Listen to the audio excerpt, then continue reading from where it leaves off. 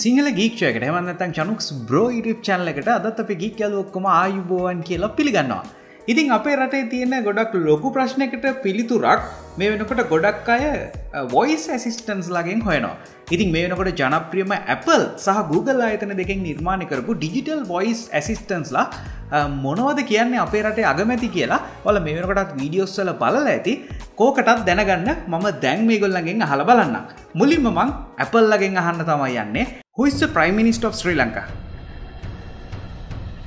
The answer is Mahinda Rajapaksa from October 26, 2018 to present.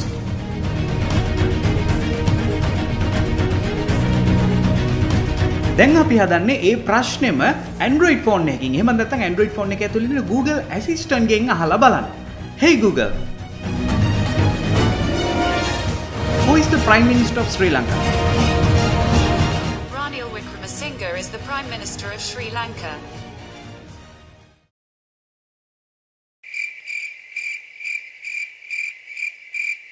ඉතින් මං හිතන්නේ දැන් ඔයාලට තේරුම් ගන්න පුළුවන් වෙන්නේ නැති Google ආයතනයෙන් එහෙම නැත්නම් Google Assistant ගෙන් අහුවම කිව්වේ වෙන උත්තරයක්. ඒ වගේම Apple ලගේ Siri ගෙන් අහුවම කිව්වේ තවත් උත්තරයක්. දැන් ඔයාලට තේරුම් ගන්න පුළුවන් මේ දෙගොල්ලම කරන්නේ අන්තර්ජාලයේ තියෙන දේවල් කියවලා ඒවා තේරුම් අරන් මිනිස්සුන්ට පිළිතුරක් දෙන එක. ඉතින් දැන් අපි බලන්න යන්නේ මේක ඇත්තටම කොයිතරම් නිවැරදිද? අපි කොහොමද මේ දේවල් විශ්වාස කරන්නේ කියලා. ඉතින් පුංචි පාඩමකුත් එක්කම තමයි අද කතා කරන්න බලාපොරොත්තු වෙන්නේ. මුලින්ම අපි බලමු මේ voice assistants ලා කියන්නේ කවුද කියලා. මේ වෙනකොට ඔයාගේ Android phone එකේ Google Assistant ඉන්නවා, ඔයාගේ iPhone එකේ Siri ඉන්නවා. ඒ විතරක් නෙමෙයි.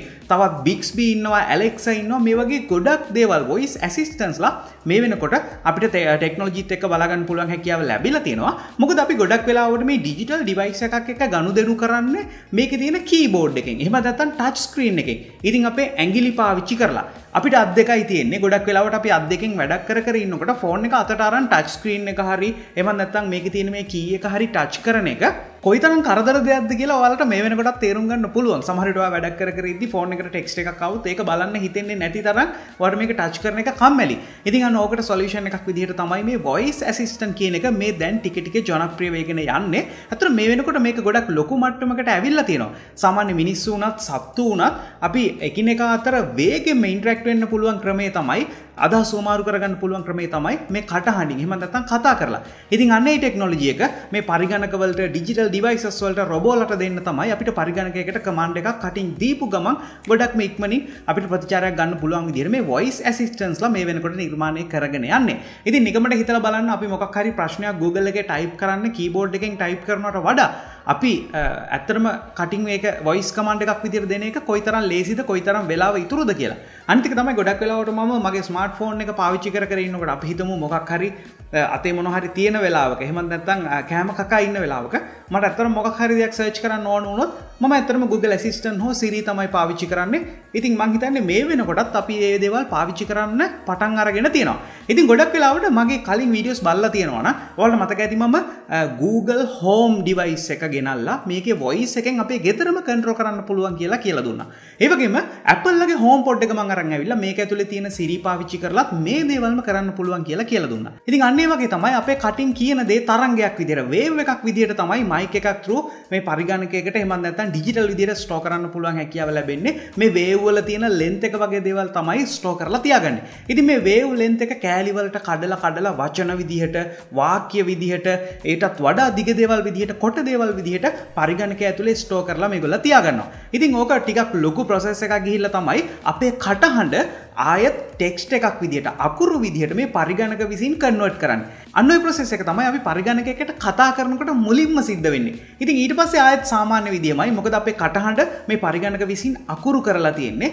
මේ අකුරු වලට හැකියාව තියෙනවා අපි සර්ච් කරන දෙයකට result දෙන්න. ඉතින් ඊට පස්සේ තමයි ඒක ඒ විදිහට වැඩ කරන්නේ. ඇත්තටම ඒ වුණාට Google ආයතනය, Apple ආයතනය මේවා නිකම්ම කරගෙන යන්නේ නැහැ. ගොඩක් ලොකු research කරනවා. artificial intelligence, neural network, natural language processing මේ වගේ ගොඩක් දේවල් පාවිච්චි කරනවා අපි කතා කරන දේවල් ඉක්මනට අඳුර ගන්න හැකියාව ලැබෙන්නේ. මේගොල්ලෝ මේක කොයිතරම් සාර්ථකව කරලා තියෙනවද කියනවා නම් අපේ HomePod එක, Google Home device එක, අපේ smartphone එක හැමතිස්සෙම කන දීගෙන ඉන්නේ අපි එයාලට කතා කරනවද කියලා. ඉතින් අපි okay Google හරි Hey Siri හරි කියපු ගමන් මෙයාලා activate වෙනවා. ඊට පස්සේ මෙයා අහගෙන ඉන්නවා මෙයා මොකද්ද කියන්නේ කියලා. ඒ විතරක් නෙමෙයි අපි ප්‍රශ්නයක් අහගෙන යනකොට මෙයාව ට්‍රේන් කරලා තියෙන විදිහට මෙයා දන්නවා මෙයා මේ අහන්න යන්නේ මෙන්න මේ ප්‍රශ්නේ කියලා. සමහර විට ඔයා පළවෙනි දෙවෙනි වචනේ කියනකොට මෙයා ප්‍රෙඩික්ට් කරලා ඉවරයි ඔයා අහන්න යන ප්‍රශ්නේ මෙන්න මේක කියලා. ඉතින් ඊළඟට ඇත්තටම මිනිස්සු කතා කරන එක එක ටෝන් තියෙනවා. ඒ වගේම එක එක අය කතා කරන්නේ එක එක ඇක්සෙන්ට් එකකින්. ඉතින් අන්න ඒ දේවල් අඳුර ගන්න පුළුවන් හැකියාවත් මේ පරිගණක ඇතුළට ස්මාර්ට්ෆෝන්ස් ඇතුළට මේගොල්ලෝ දාලා තියෙනවා. ඒ විතරක් නෙමෙයි Google ලගේ Apple ලගේ ගොඩක් ලොකු cloud servers වල වෙනමම මිනිස්සු කතා කරන වාක්‍ය වෙනමම ස්ටෝර් කරලා මිලියන ගණනක් වාක්‍ය වචන ස්ටෝර් කරලා මේවා ට්‍රේන් කරලා තියෙන්නේ අපි කියන ඕන දෙයක් අඳුර ගන්න පුළුවන් විදියට. ඉතින් ඕක තමයි කෙටියෙන්ම සරලවම කියන්න පුළුවන් විදිය අපේ කටහඬ කොහොමද පරිගණකයක් අඳුරගන්නේ කියලා. ඊළඟට තමයි එයා අපි අහන ප්‍රශ්නයකට පිළිතුරු දෙන්නේ. ඇත්තටම කමාන්ඩ් එකක් මේ ෆෝන් එකේ තියෙන දෙයක් කරන එක නම් ඕකේ. නමුත් අන්තර්ජාලය පාවිච්චි කරලා තමයි ඔයා අහන ප්‍රශ්නයකට මේ Google Home හරි Apple Siri හරි පිළිතුරක් දෙන්නේ. හරියට ඔයා Google එකේ සර්ච් එකක් දැම්මා වගේමයි. නමුත් Google ලා තමන්ගේ Google search engine පාවිච්චි කරනවා.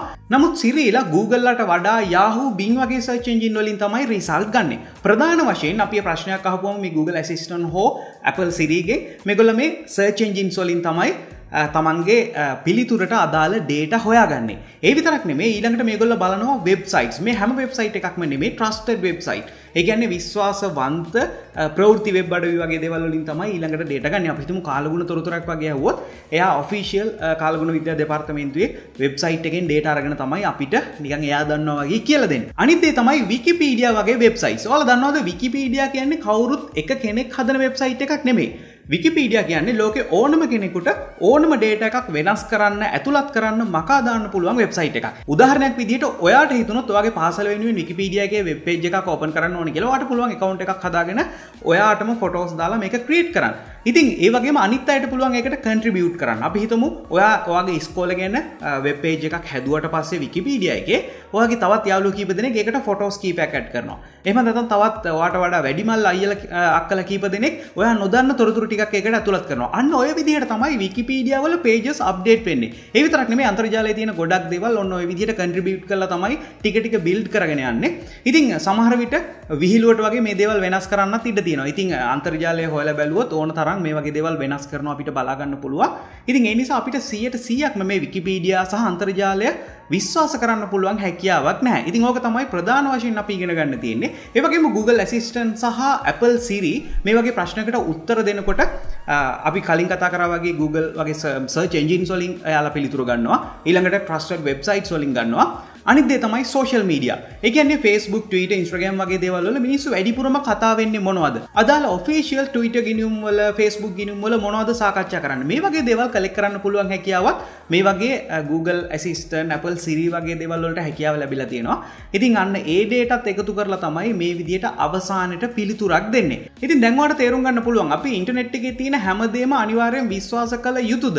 ඒ වගේම අන්තර්ජාලයේ තියෙන දේවල් හැම දෙයක්ම නිවැරදි නෙමෙයි. ඒ කියන්නේ අපි කවුරු හරි ඇතුළත් කරන දෙයක් තමයි ආයෙත් අන්තර්ජාලය හරහා අපිටම කියවන්න හම්බෙන්නේ. ඉතින් ඒ නිසා අපි අනිවාර්යෙන් trusted websites මොනවද? අපිට විශ්වාස කරන්න පුළුවන් අන්තර්ජාලයේ තියෙන sources, resources මොනවද කියන එක අඳුර ගන්න ඕනේ. ඉතින් ඊට පස්සේ තමයි අපිට විශ්වාසනීය ලෙස වැඩ කරන්න පුළුවන්. ඇත්තම අපිට percentage එකක් විදිහටවත් කියන්න බෑ අන්තර්ජාලයේ ඇත්ත මෙච්චරක් තියෙනවා බොරු මෙච්චරක් තියෙනවා කියලා. උදාහරණයක් විදිහට නීල් ඇම්ස්ට්‍රෝන් හඳට ඇත්තටම ගියා කියලා ආටිකල්ස්, වීඩියෝස් ඕන තරම් අපිට අන්තර්ජාලය පුරා හොයාගන්න පුළුවන්. ඒ වගේම නීල් ඇම්ස්ට්‍රෝන් හඳට ගියපු එක බොරුවක් කියලා ආටිකල්ස්, වීඩියෝස් ඒවා ඔප්පු කරපු දේවලුත් අපිට අන්තර්ජාලයේ ඒ වගේම ගොඩක් හොයාගන්න පුළුවන්. ඒ විතරක් නෙමෙයි පෘථිවිය ගෝලාකාරයි, ඒ වගේම පෘථිවිය පැතලි. මෙන්න මේ වගේ දේවල් ඔප්පු කරන්න පවා ඕන තරම් තියරිස්, වීඩියෝස්, ආටිකල්ස් අපිට අන්තර්ජාලය පුරා හොයාගන්න පුළුවන්. ඉතින් එහෙම එකේ අපි කොහොමද අන්තර්ජාලයේ තියෙන හැම දෙයක්ම විශ්වාස කරන්නේ? ඉතින් ඒ නිසා මම කිව්වා වගේ විශ්වාස නොකර ඉන්න කියලාත් නෙමෙයි මම කියන්නේ. අපි දැනගන්න ඕනේ trusted අපිට විශ්වාස කළ හැකි resources විතරක් මොනවද කියලා අඳුරගෙන ඒවා අපේ ජීවිතවලට ගන්න. ඉතින් ඕක තමයි අද වීඩියෝ එකෙන් මම ඔයාලට අරගෙන එන්න තීරණය කරේ. මම හිතන්නේ අපි voice assistant ගැන ටිකක් කතා කරා. අන්තර්ජාලය හරහා කොහොමද data එක තැනකට මේගොල්ලෝ එකතු කරගෙන අපිට මේ දේවල් දෙන්නේ කියලා කතා කරා. සහ අන්තර්ජාලය කොයිතරම් අපිට විශ්වාස කරන්න පුළුවන්ද බැරිද කියන එක ගැනත් කතා කරා. කොහොම වුණත් මේ වගේ වීඩියෝස් ඉස්සරහට අරන් එනවට ඔයා කැමති ඇති. එහෙනම් අනිවාර්යෙන් Chanux Bro YouTube channel එක subscribe කරන්න. පල්ලේ තියෙනවා රතු පාට subscribe button එක. click කරලා නැත්නම් අනිවාර්යෙන් click කරන්න. මේ වගේ වීඩියෝස් මම හැමදාම YouTube එකට එකතු කරනවා. ඉතින් ඒවා ඔයා ගාවට ගෙන්න ගන්න නම් subscribe කරාට පස්සේ notification bell icon එක click කරන්න. ඒ වගේම tech සහ education update ඔයා ගාවට නිතරම ගෙන්න ගන්න මගේ Instagram එක, Twitter එක, Facebook එක හරහා පුළුවන්. Instagram එකේ විශේෂයෙන් Chanux Bro follow කරන්න. එහෙම වුණොත් තවත් දේවල් ඔයාට ගොඩක් ඉගෙන ගන්න පුළුවන් වෙයි. ඉතින් අදත් සිංහල geek chat එක එකතු වුණාට ඔයාට ගොඩක් සුති. මේ වීඩියෝ එක ඔයාගේ යාළුවෙක් වෙනුවෙන් share කරන්න නම් අමතක කරන්න එපා. ඔයාට හිතෙන දේවල්, ඔයාට දැනෙන දේවල්, ඔයාට තියෙන ගැටලු වගේ දේවල් පල්ලෙක් comment section එකේ දාන්න. අපිට ඉස්සරහ වීඩියෝ වලදී ඒව ගැන කතා කරන්න පුළුවන්. එහෙනම් ඒක සිංහල geek chat එකේ ඉක්මනට හම්බෙමු.